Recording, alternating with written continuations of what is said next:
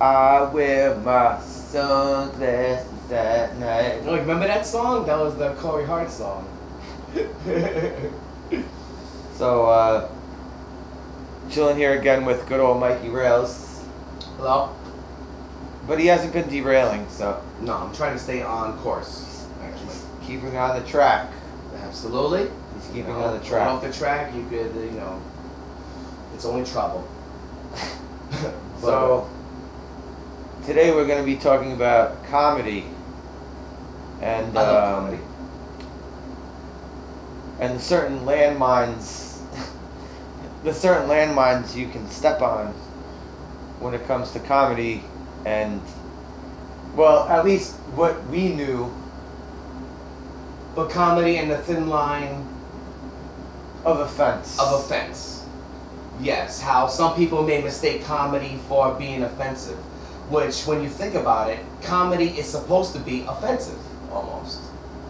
Yeah. That's how I look not, at it. Right, not 100%. Not 100%, but every time you make fun of something, you're still making fun of it. No matter what it is. No matter what it is. People take something seriously, and a comedian comes along and just, makes fun of it. But the problem is that comedy from back in the day, compared to how it's evolved, people will get more offensive now because of the way, society has kind of changed or whatever. But comedy, there should be almost like you can't touch comedy kind of thing, where comedians should be almost able to say what they want without crossing the line, I guess. So, when do you think of like really offensive comedy? Well, here's how I look at comedy. And we'll start with what's going on right now with everybody being in an uproar about everything? Bill Burr, new comedy, and Dave Chappelle's new comedy. Although we may not always agree with what the comedian says in general, I'm sure there's some things that you're not going to agree with, but it's still funny to laugh at. No matter what the case may be. I can laugh at myself. You could laugh at yourself.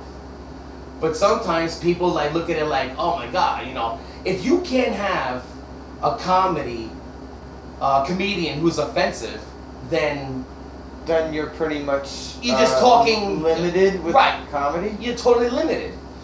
And I think, for instance, if you take comedians like I just said, Dave Chappelle and Bill Burr, who always been raunchy, but they're still keeping it the same way. Now, if you look at comedians like, you know what kind of comedian we need right now? We need a George Carlin. What would happen if George Carlin was talking about the comedy that he...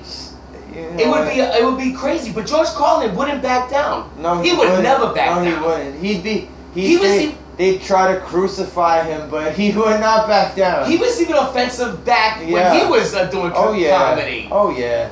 All the 7 words that were... what was great about it? He won't back down. He would not back down. He would not back down. And if somebody's a follower of the comedian, they're always going to be a follower of the comedian. George Carlin right now, he would have so much to make fun of. I mean, tons more to make fun of. He'd have so much ammo. Absolutely. I mean, you couldn't stop him. He would really tear society up the way it is right now. But for stand-up comedians, right? There's stuff going on where even people like Chris Rock, Jerry Seinfeld, where they say,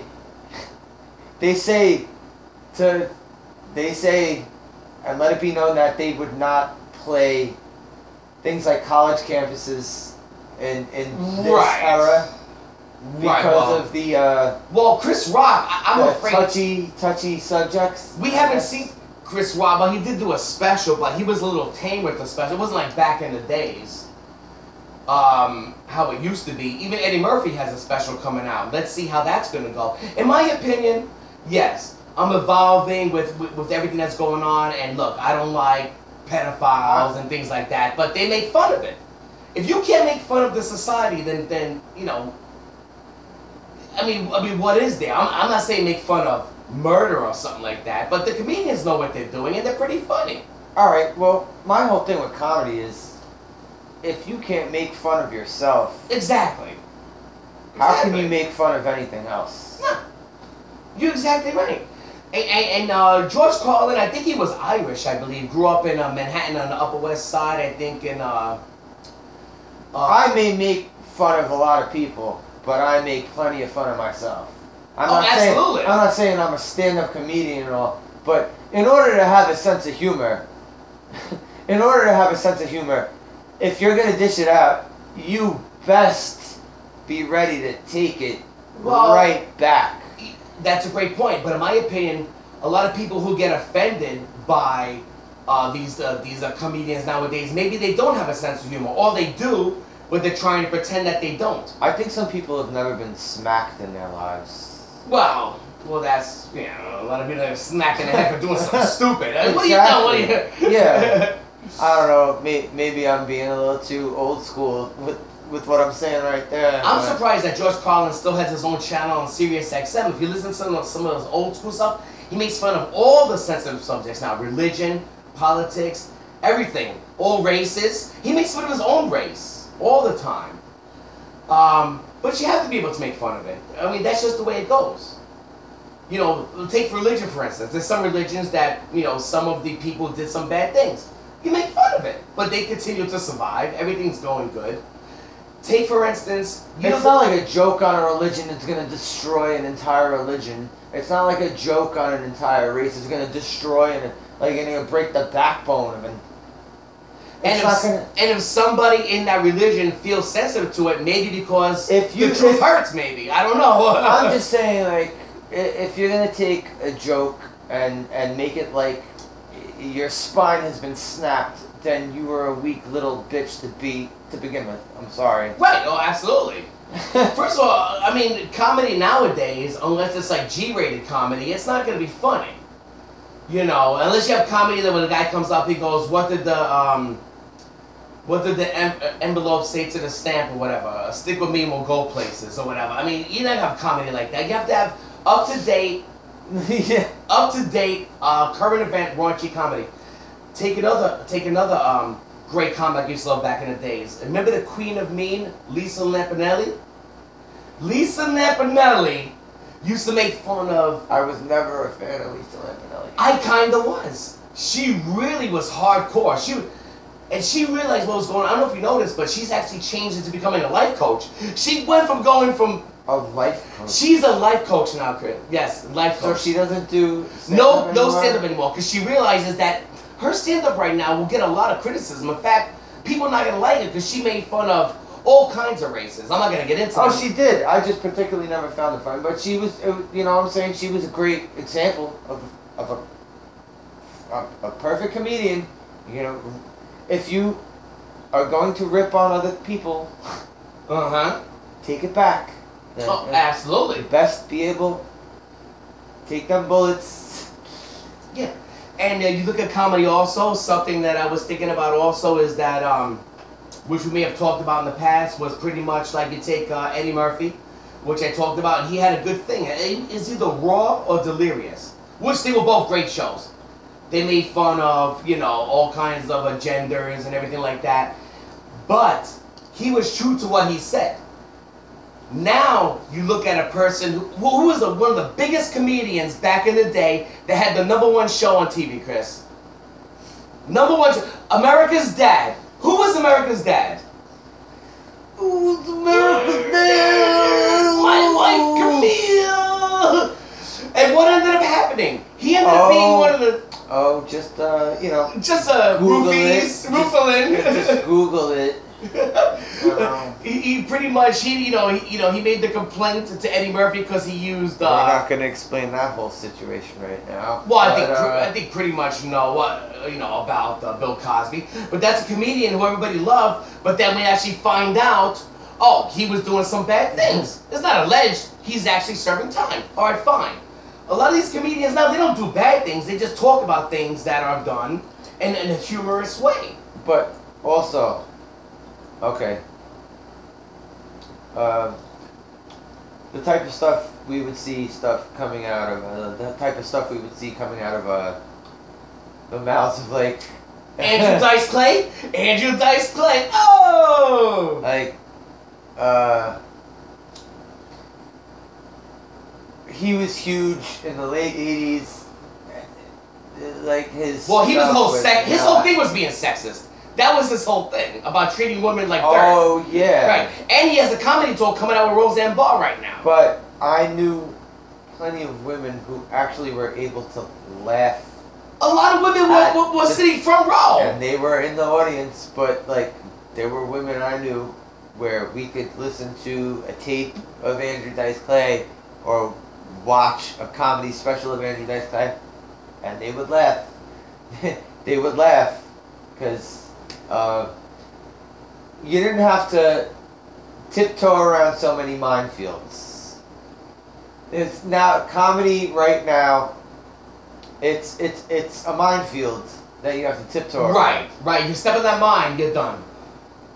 One mine and your whole comedy career is blown to smithereens and your body is exploded. But it is more of the fact that in their personal life, if they step on that mine, take Louis C.K. for instance. In his personal life, he did some really raunchy stuff, and now he's kind of being ostracized. Good point right there. But you don't see Bill Burr or even Dave Chappelle doing things like that, you know, but they could actually make fun of it. If Louis C.K. comes and starts making fun of that same kind of humor, nobody's gonna like it because he really did it. You know, it's like like you said, it's a thin line between Well, you think if he makes fun of himself about doing it, you think he can redeem himself? That's gonna be his whole act. If he does like a Netflix special where he does it. Oh, you know, I masturbated in front of him. You know, that's gonna be his whole act. He's gonna talk about how the bad things that he did. Oh, you can call it that too. Redemption. Yeah, redemption. Exactly. But a lot of these comedians, like, you know, oh my God, like the Bill Burr special, and even back in the days when he said, he talks about why is it that the women want to know why they're not equal to men? This is his words. He goes, well, when the Titanic is sinking, why is it always women and children that get off first?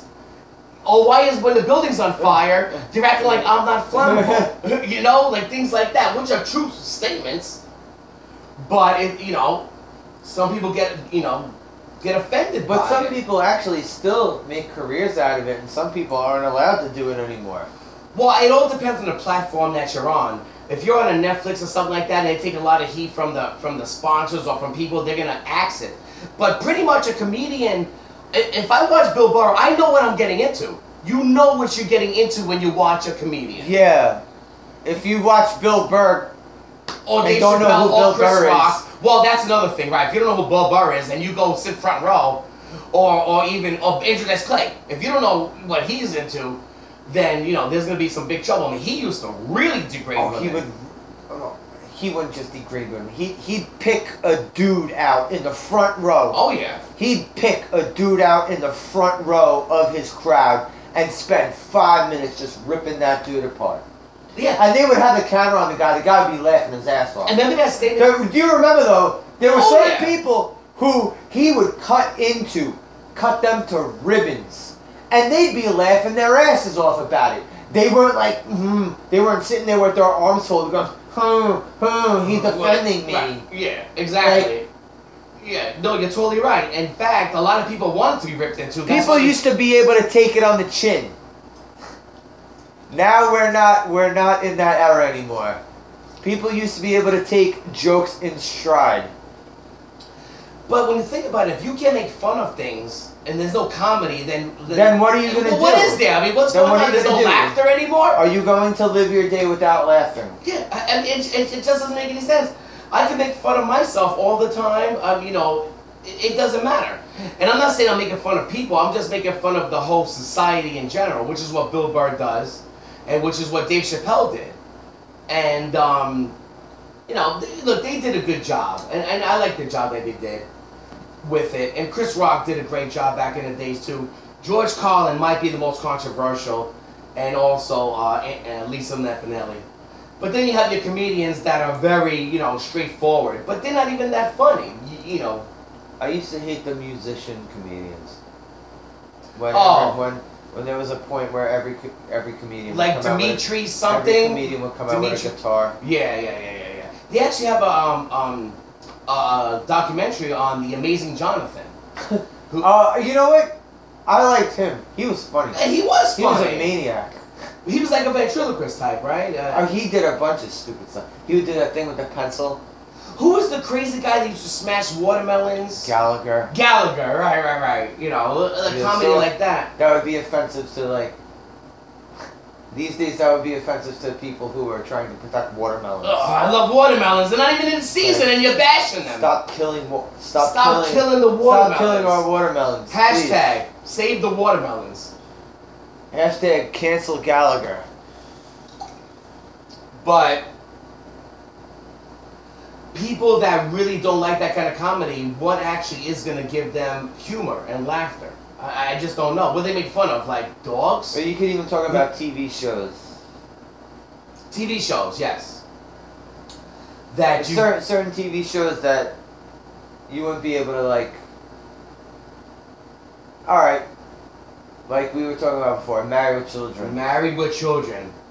Love that show. TV shows the writing was great. TV shows like Married with Children would really have a hard time being made today.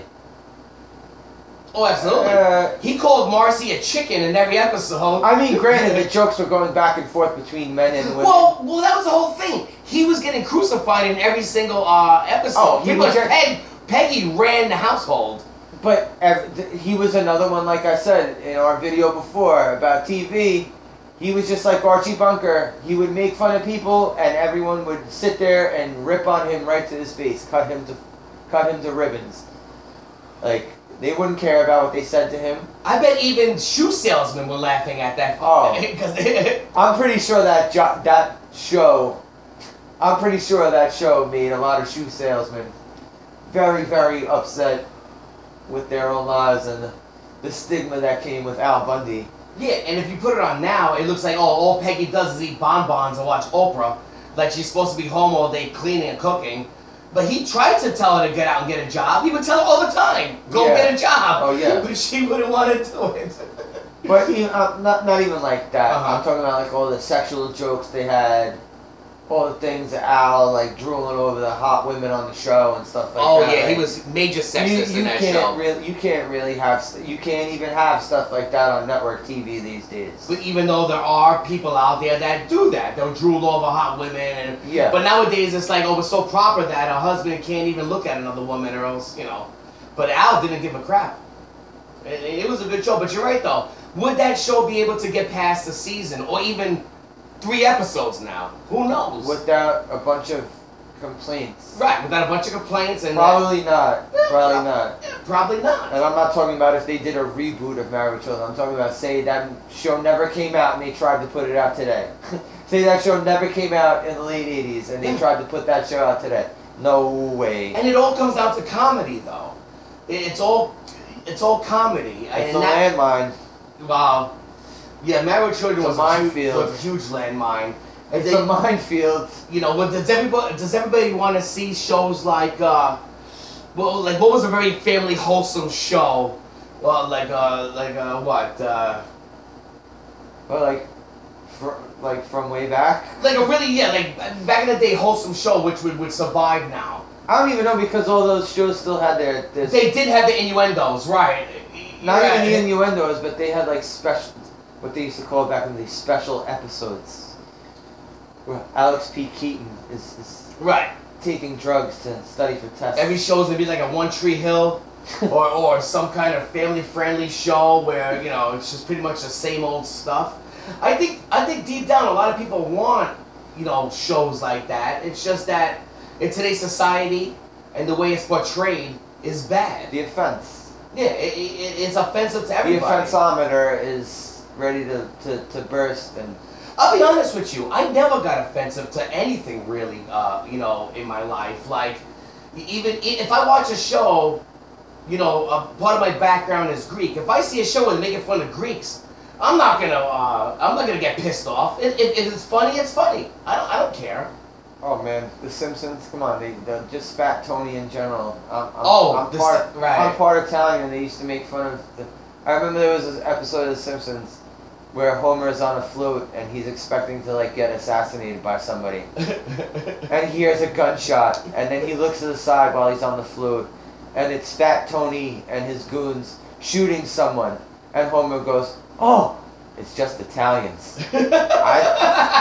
I laughed my ass off at that. Yeah, it's just Italian. We're just Italians being Italians. Yeah, I didn't care about that. I wasn't writing letters to Fox saying like, "Take You know that what's joke funny? back." Do you think that producers could get away more with cartoons being offensive than actual real shows? Like Simpsons was offensive for a while. I haven't watched it recently, but if they were still offensive, and also like Simpsons was so offensive to old people too. Oh, absolutely. How they put the father in the home. And they were just so offensive. No, not even that they put him in the home, just the way he acted when he came out of it. Like, and Simpsons was another one where the father was just a real idiot. He was like the Al Bundy type. Oh, so many shows where the father was an idiot. And that's another thing. That's another thing too. Do fathers get pissed off when they see that? Exactly. Probably not. So many shows where the father was a complete moron. They would always make the father a moron. Nobody cared. Yeah, nobody cared. Yeah, nobody really cared. But for some reason now everything has to be proper, and I mean I don't know where's it gonna go.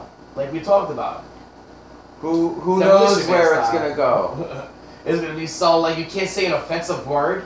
But I just hope that the whole Dave Chappelle and Bill Burr special, because those are the two specials now that got everybody on edge. I just hope that, you know, it just keeps going. And I want to see how Eddie Murphy does it. Eddie Murphy is gonna host the SNL season finale of the new season. Eddie Murphy's gonna do it, and I want to see what kind of skit. Remember the buckwheat skit? No. It was the Mr. Rogers thing, right? It was the same thing, right? Buckwheat and Mr. Rogers was this. Remember he used to, what's today's word of the day? And they would actually use the N-word, which was crazy. What's today's word of the day, kids? No, the buckwheat one was different. The buckwheat one was different. I know the one you're talking about. The other one you're talking about. But the buckwheat one was different. But what is he? He's hosting? Yeah, he's hosting. He hasn't been there for 35 years. After he split from SNL and Lorne Michaels, he never even came back. He never came back. In fact, Wow. Adam Sandler recently came back. We saw that episode. Very funny episode. He won an Emmy for it recently. But no, Eddie Murphy has never come back since then. Never came back. And it's going to be interesting to see what happens.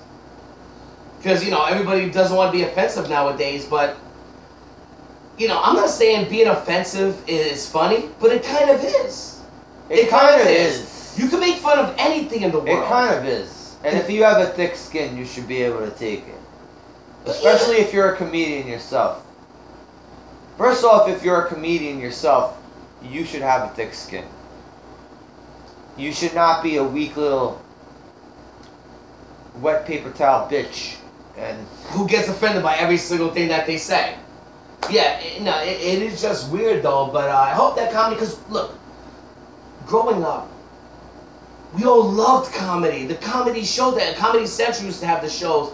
HBO was the big comedy. Now it's Netflix now. HBO used and to if you and your friends never sat there and made fun of each other, I'm going to call you a bunch of liars. That's another thing too. If you make fun of somebody else, that means you could listen to the comedy. If you never sat there and had a rip session with you and your friends, you're a liar. A hypocrite. Oh, a hypocrite. Well, you're a liar, hypocrite, yes. A liar, yes. Whatever. Because everybody, I mean, we, you know, people make fun of their closest friends. And, you know, I got made fun of my whole life, and I just laughed at it because I couldn't laugh at it. Me and you stay ripping on each other.